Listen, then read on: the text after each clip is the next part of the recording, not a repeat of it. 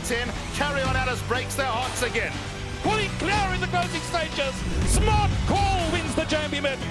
And Smart Call comes home to win it in the main Johns Farms Paddock Stakes.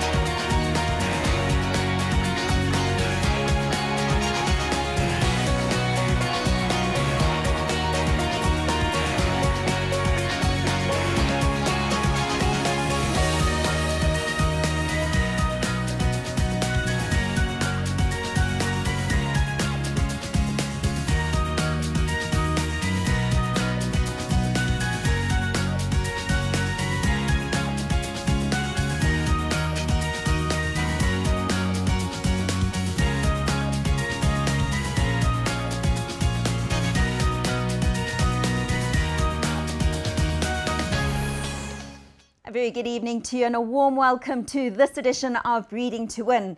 Well, breaking news this past week is that Vodacom Durban July winner from last year, Marinaresco, will be joining the ranks of Mike de Kock and moving abroad to race overseas. So we wish Marinaresco and of course his connections all the very best, and certainly I know for a fact that he will hold and fly the South African flag high. Well, let's take a look on what we've got in store for you on tonight's show. We bring you a stallion profile in the shape of William Longsword and chat to John Costa. Fiona chats to Bram van Heesteen about Undercover Agent and his love of racing. And my special guest in studio tonight is Matthew Sham to chat about new turf carriers.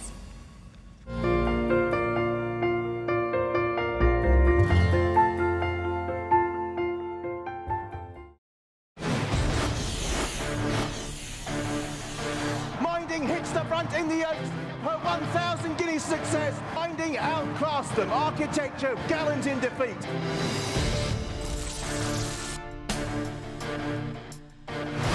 He's coming with a challenge and moves through into second. And it's Tarzan who has won the Investec Derby.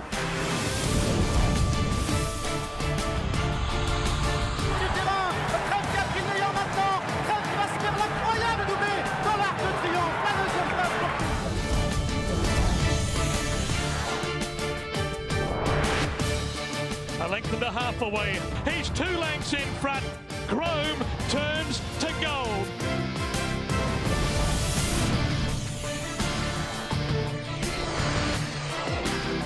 Smart Call wins the Jambi Mid.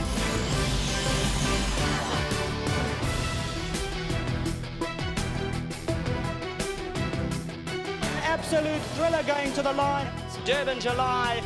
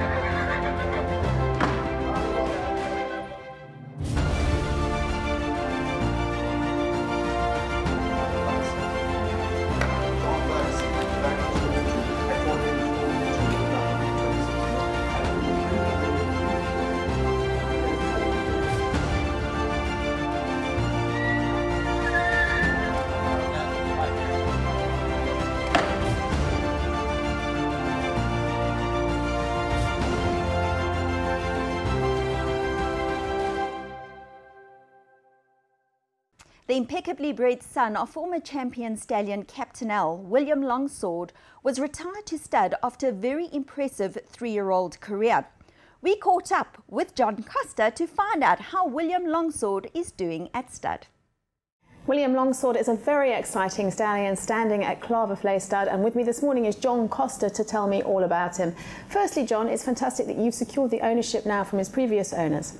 Yeah, Fee, it's been great because we now feel that we can syndicate him amongst all breeders in South Africa, which is fantastic. You know, his father, Captain Al, was a very, very happy syndicate. It was a syndicate that always gave everybody a fair deal, and everybody who came out of that syndicate really enjoyed being part of a stallion of his stature, and we aim to do exactly the same thing with William Longsword. That's absolutely fantastic. Now, William Longsword's pedigree speaks absolute volumes, doesn't it? Well, it does, Fee. You know, if you take Captain Al as a start, his mother, Off to War, came from a very, very average female line. In fact, and I wrote it down here, Infanta had 8 runners, 6 winners. The best was a 3-time winner. The third dam, Bailik, only had 5 winners. The best was a 4-time winner. Orientis, the 4th dam, had 7 winners. The best was a 4-time winner. The 5th dam had 1 runner, was a winner. The 6th dam had no winners at all. And the 7th dam had 1 runner, no winners. So a very average family, only 2 listed race winners in that family. And of course, Off the War came and became Broodmare of the Year in South Africa, and it's just an absolute blue hen of a mare. So when you add Pagan Princess to this mix, the dam of William Longsword, she herself by Fort Wood, 14 times champion broodmare sire in South Africa. And she now the dam of 4 runners, 2 Grade 1 winners.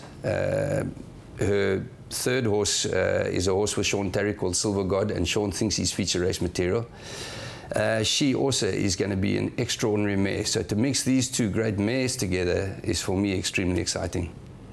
So apart from Captain Al, we've got a fantastic female line, and he's a super looking horse himself.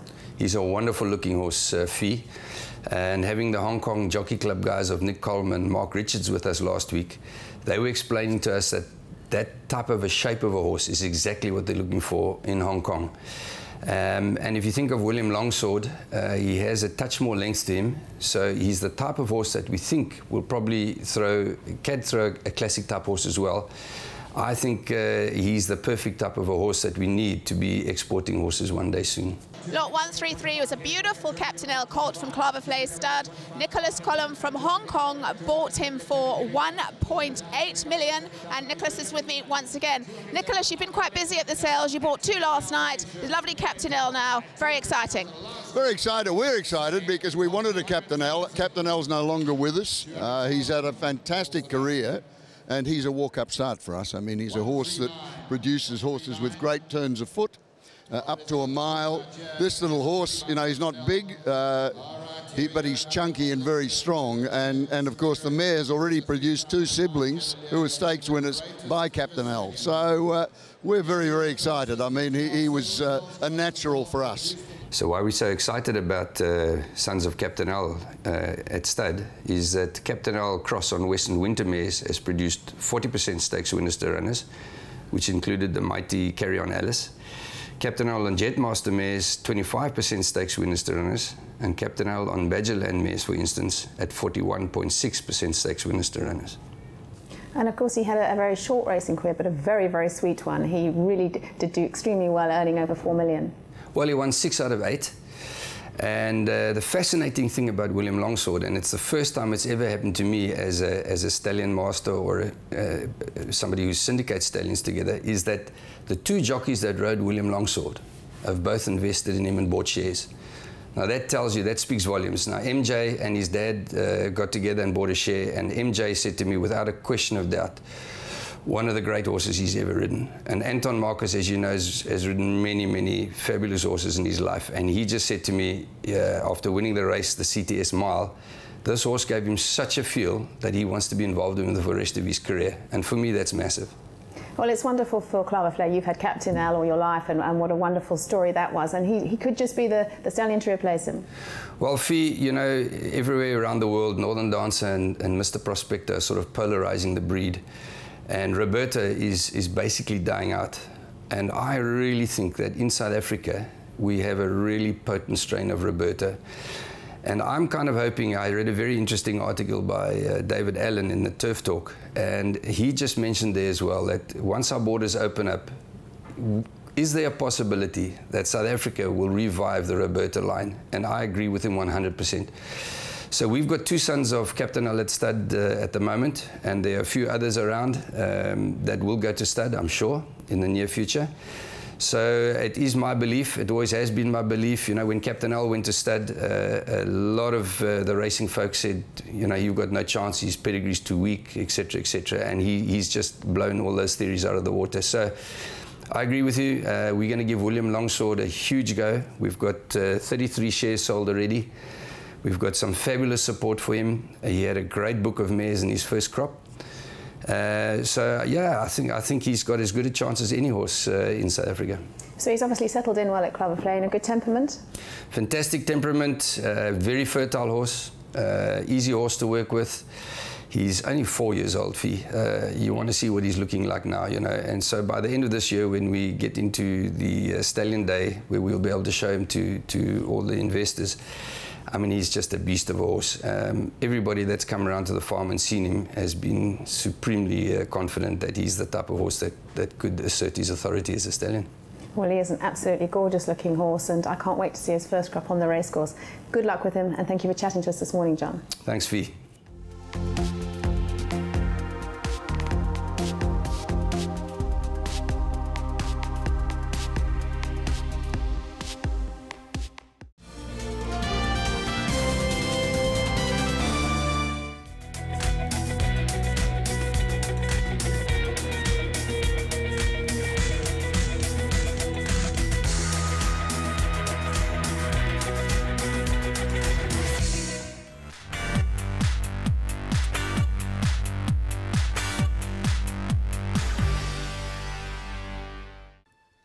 Glenn Cotson trains at Woodhill Racing Estate, situated in the Paarl Winelands, an ideal location to pre-train and train equine athletes.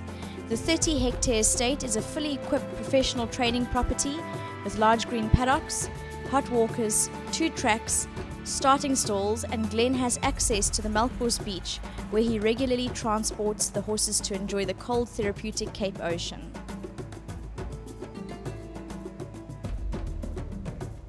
Throughout the last decade, Glenn has produced multiple graded winners, including Badger's Gift, the TBA Paddock Stakes Grade 1, Big City Life, Vodacom Durban July, Lady Windermere won the South African Filly Sprint, as well as the Garden Province Stakes. Princess Victoria won the Allan Robinson Championship and the Garden Province Stakes. Glenn currently has Gold Standard, a striking son of champion sire Trippy, and an outstanding 3-year-old son of Dynasty, Eyes Wide Open. Glenn Cotson bases his principles on a good work ethic with the backing of a professional team, attention to detail, family values, and good friends. Racehorse owner Bram van Heesteen purchased his first racehorse 9 years ago.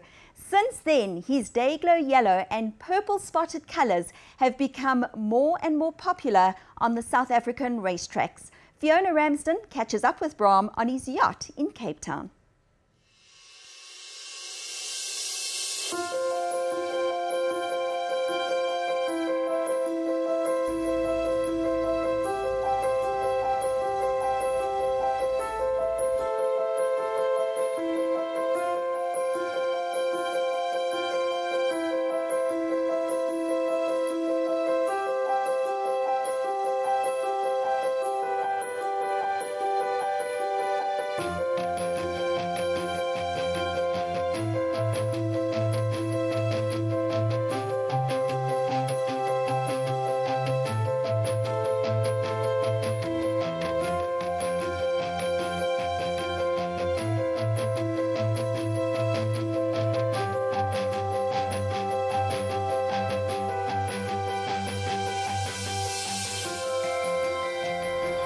The Breeding to Win team are very lucky to be here at the waterfront this morning on the motor yacht Princess Emma, which belongs to Bram van Heesteen, very famous racehorse owner. Bram, thank you very, very much for having us this morning. It's lovely to be here. Fabulous day, and what a fantastic yacht you've got. No, thank you very much. Thanks for your time. It's an absolute privilege and pleasure to be here with you this morning. Now, we all know you on the course as being a large racehorse owner, but first tell us a little bit about Taki Town and how you got into that business. Yeah, no, I think it's pretty much was a business that I've started out in Mossel Bay in 1989. I was very fortunate there with that old Moss Gas project that it gave me a nice boost. And about 10 years later, my mother gave me some sound advice to stop selling darts and tennis balls and just sell shoes and call it Taki Town. And that's what I did. And it's just grown. It's enormous now, all over Taki Town. Yeah, we've been very fortunate and very blessed. The one store today is grown to the total of 367 odd stores, I think. And you were awarded an award for business excellence not so long ago. Yeah, thank you very much. It was a great privilege. In 2011, I was named South Africa's Entrepreneur of the Year by Ernst & Young, who runs the World Entrepreneur Program, amongst very famous people like Steven Saad, Koos Becker, and a few others. And apart from owning horses, we also know you on the course for sponsoring racing in the past. Yeah, we still do. You know, we had the opportunity. We don't mind getting involved. It is our passion, so we also like to give something back. Now, you've got a lovely family. You've got 2 beautiful daughters and a son. Now, how did you get involved in racing? I believe it was through one of your daughters. Yeah, my beloved daughter Bianca. She, since she was 8 years old, she had a love for horses. She bought her own little pony by money that she saved up. She became quite a good rider, and I became her groom. So we went around to all the events, doing showing, show hunter, jumping, etc. And I think because of that love for horses, one day I was in the car of Andy Williams and I overheard him buying a racehorse. And I thought I should take a chance and get in for half. And that's what I did. And lo and behold, you know, when your first one is a good one, then you get bitten by this bug. You've certainly got the bug. And you've got lots of nice partners as well. And that's a nice part of racing, is to have nice partners. You know, I've had this with Greg Boortz, you know, a lovely guy, what a gentleman.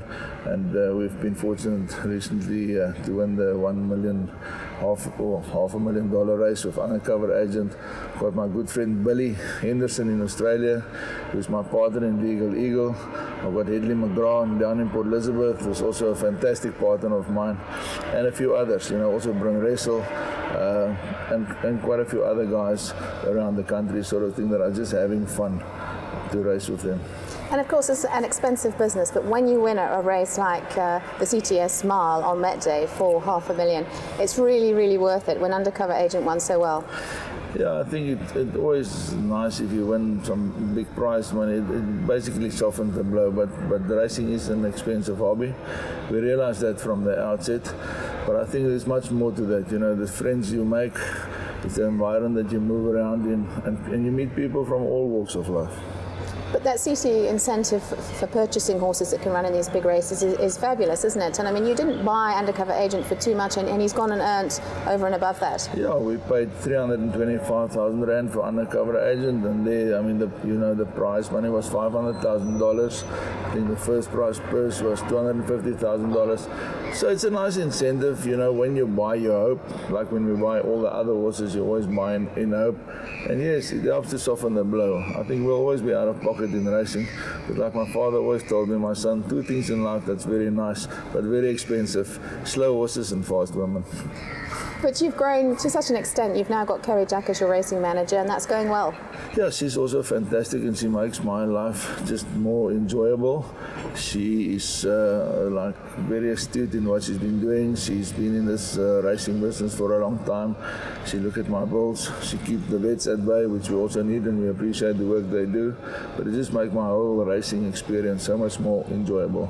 And of course, you just recently purchased Legal Eagle Horse of the Year. He's done you really proud. You won the Queen's Plate and you were a very creditable 4th in the Met. Yeah, sadly through unfortunate circumstances, you know, Legal Eagle came on the market, and I've also put my name in the ad. We also made a bid. I know there were some other fierce bidders, and I was very happy when Derek Brugman phoned me up one evening and he told me that my bid was the best one, and we came up with the money. I found my 2 good mates, Billy Henderson in Australia and Hedley McGraw, and they were very quick to respond and very happy to become my partners. And of course, you said you always wanted to win the Queen's Plate. That was a very special day. Yes, I think maybe, you know, we all want to win a Group 1. I've got a very good friend and racing partner of mine, Lawrence Winners in Johannesburg, who's had fantastic horses, but that Group 1 has just always been evading us. So I got one up on him now, but I know his day will come. And sport is in the blood, isn't it? Your son's a keen sportsman. You've always been keen on sport. I've been very privileged to have a son which is really a fantastic cricket and rugby player, and he's also the head boy of the school, so very proud of him. And I've always called him my Group 1 horse, Little Brampy. That's fantastic. And going forward, you've got a good string of horses. Should be lots of opportunities ahead. Yeah, we buy every year. I think there's quite a few, probably about 40, 50 unraced ones. I know there's one coming out today, river rafting, that me and Greg Boards own. The Lucky Udelakis has got a very high think of, and we hope it will run well. But yes, a lot of unraced ones, very excited, and you know, sometimes you get surprises, be it good or bad. And you know, it's great to have you spending quite a bit of time in Cape Town. The racing's been fantastic over the last month or so with the Queen's Plate, with the Met. It's been a great time, hasn't it? Yeah, it has been a fantastic time. Also have to spend a lot of time here because of my work now as doing leasing for the Star Group, for our business being Taki Town, Sioux City and the others. That also keeps me very busy, and all the business basically in Cape Town. So that needs my time in Cape Town. Sadly, I cannot be in George the amount of time that I would like to be, but that's just how it is. Well, it's certainly a growing business and a growing, you're growing and growing as a racehorse owner, and we wish you all the best in the future. And thank you very much for having us today and chatting to us. Thank you, Fee. It was my pleasure, and all the best of you in your program. Thank you.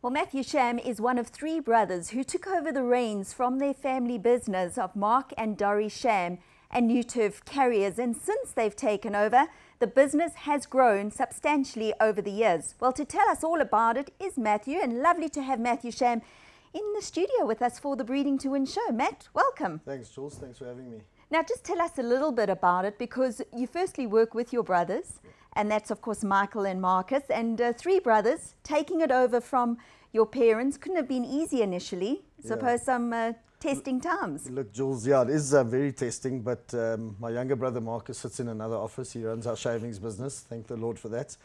And me and Mike, yeah, we clash heads, but we always seem to come out of it. You know the dilemmas behind family business. Look, my mom and dad did it, and if they got through it, yeah, we'll get through it. Well, like you said, there's always challenges working for family, but I suppose it's the closeness that you've got that kind of gets you through the day-to-day dealings. That's it, Jules. You know, I can happily get on a flight and turn my phone off and know that if there's an issue, either of my brothers can deal with anything, and vice versa. And it's good to know that you can trust people in your own business, you know. 100%. Yeah. You're kind of all on the same level. Exactly. The business was established back in 1995. Yeah. Now we're looking back to we're looking forward to 2018. Tell us how it's changed in between, Matt, for you guys. Jules, we've tried to sort of run the business the same way as my folks ran it. We haven't really changed much. Obviously, technology is better with the trucks and tracking systems and cell phones. I mean, I don't know how they got through it with no cell phones back then, but I suppose you had people, when you had a breakdown, that would stop and help you, you know. And if the truck didn't get to point B when it had to, the person at that farm would phone my mom or phone my dad, and they would go looking for the truck if it wasn't there. But times are a lot easier now with technology, and with saying that, it's also a lot harder because your phone rings at midnight with stupid phone calls, which you shouldn't be taking at that time of the night.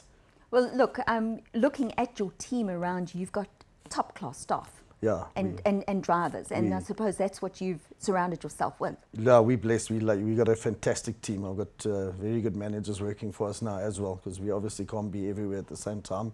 I've got drivers that have been with us from day one. Joel's been with us, I think 16 or 17 years now. Philip Fourie, our manager in Durban, has been on and off for 18 years. He's a soldier. Can trust him with our lives. Got a great team. Just tell us how it all started for your mom and dad, and then what made you guys step in and take it over, Matt? Jules, my dad got involved with a chap called Ken Hall. I'm sure most people would remember him. He was Mr. Transport South Africa, Horse Transport South Africa. And their company went bang. I don't know the reasons for it. And my dad was involved. And if my memory serves me correct, I was only 9 years old in '95. But my dad got one trailer out of the deal. Yeah. And the one truck came on public auction. And I don't know how my dad wangled the money or who he borrowed it from or what banks lent it to him. But he bought our truck number 1, which we're still running today in our shavings business. We won't get rid of her. She's old faithful. And him and the late Dennis Mills started the company together. And then you guys took it over, and now you're sitting with how many trucks? Sure, Jules, we're sitting with 17 trucks between the long distance and the 2 racing contracts and 2 berths and 5 berths, and yeah. 2014 wasn't such a fantastic year for new turf carriers. It's possibly any carrier's nightmare when an accident happens on the road, and you lose drivers and you lose thoroughbreds. Yeah. Tell us about that. Look, Jules, we didn't lose a driver, but we lost a groom, lost a couple of horses for Justin Snaith. It wasn't a great time, but we were dealing with good people. I mean, it was 1 in the morning, 2 in the morning, phoned Chris Snaith, answered his phone, was a gentleman, said to me, deal with it, keep him informed, and that's what we did, and we still doing work for Snaith today. You know, you look back and obviously you handled it in a very professional manner, and you were, I suppose, lucky, but also professional getting out of it. And it just shows you how strong your team was, because we've seen in the past with accidents that have happened to carriers that have pretty much stuck them out of business. Yeah, we are so fortunate that we've got such loyal clients. I mean, not only the big clients, the small clients too, they've stuck with us. Again, I want to reiterate what a gentleman Chris Snaith was, and Justin and Jonna, they dealt with it with us like soldiers. We had to let the clients know which horses had died, which isn't the hardest. Yeah, that's the hardest part. But yeah, thank God we've come through it, and things are looking good. And yeah, it's stressful when you put trucks on the road. These things happen. Unfortunately, we've got to do our best to avoid them happening. 100%. Yeah. And you guys do a very good job. I mean, when you consider how many horses you transport all over the country, you know, it's top-class performance, having dealt with you in the past. So I know, I'm talking from a bit of experience. Thank you. Matt, let's just quickly chat about what's happened over the last couple of years with new turf carriers and your new investors. Jules, Larry and Bernard bought in, Larry Nestad and Bernard Cantor bought into our business. A lot of people thought that they bought in to bail us, which is very incorrect. I met Bernard at a dinner at Klavervlei at their farm sale, and over a few whiskies, the deal was brokered. And yeah, looking back, it was probably one of the best things we've done. They're absolute gentlemen to deal with, both of them, Larry and Bernard. If I need advice, I can phone them any time of the day or night. They answer their phones. They're thorough gentlemen, and very, very easy to deal with. Obviously, that has boosted the business, but over and above that, you've also, you put in a tender for the transport of horses to race courses. Yes. Obviously being Cape Town and Gold Circle City. So tell us about that. Yeah, Jules, so we tendered for Gold Circle KZN. We took over there in April 2016, so it's almost 2 years we've been running now. Cape Town we tendered for mid last year. We took over in December, so it's fairly new. Things are going good. It's pressure work, but we've got 2 good managers in both centres.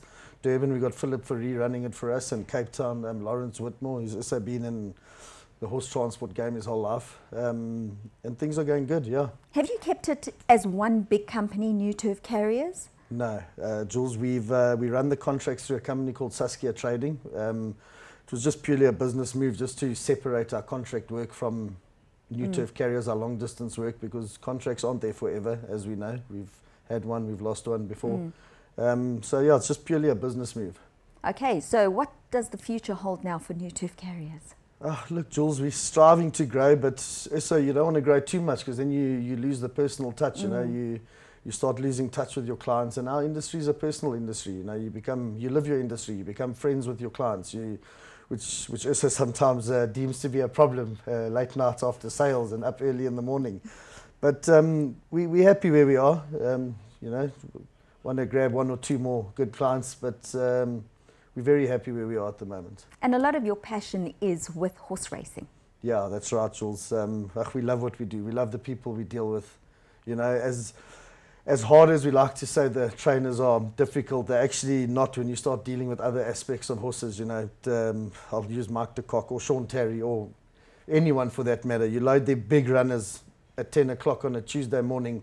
All they want to know is when they get halfway and then phone them an hour before they get to their destination. Whereas other people in the equestrian world want to know every 10 minutes what's going on with their horse, which starts becoming frustrating. Matt, we wish you, Michael and Marcus all the very best. I know Marcus is a bit of the sideline with the shavings, but he's still part of New Turf Carriers, I know that. And of course, Mark and Durry, the foundation of New Turf Carriers, all the very best in horse racing and for the future. Thanks, Jules. Thank you very much for joining us on the Breeding to Win team. Thank you for having me. Thank you.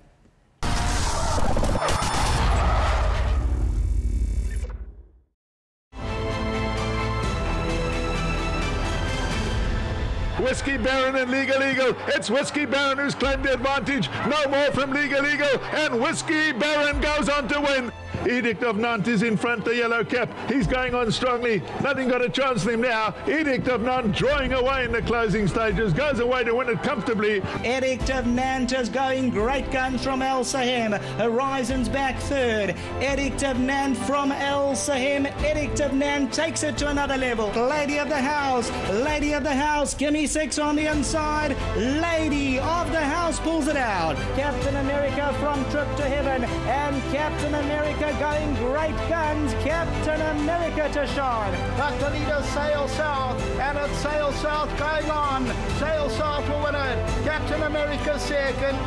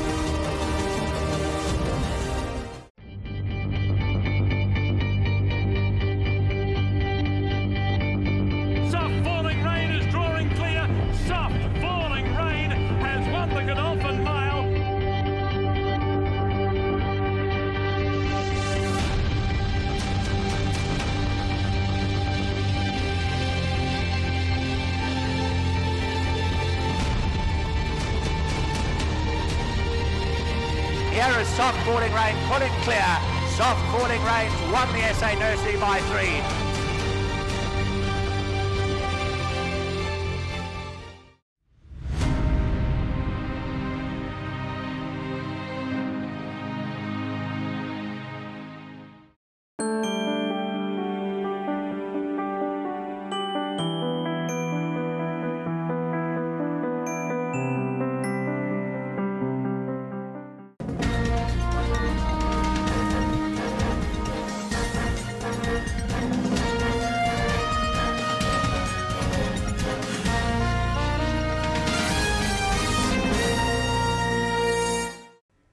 Well, that brings us to the end of our show for this week. Don't forget to join us for our next edition of Breeding to Win. Until then, from the Breeding to Win team, good night and good racing.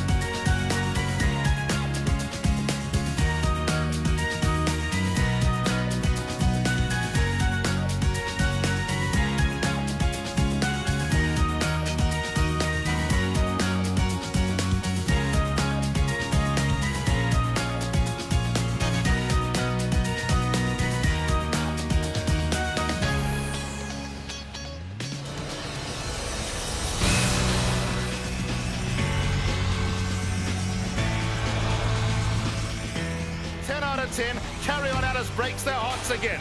Pulling clear in the closing stages. Smart Call wins the Jambi Mid. And Smart Call comes home to win it in the main Chance Farms Paddock Stakes.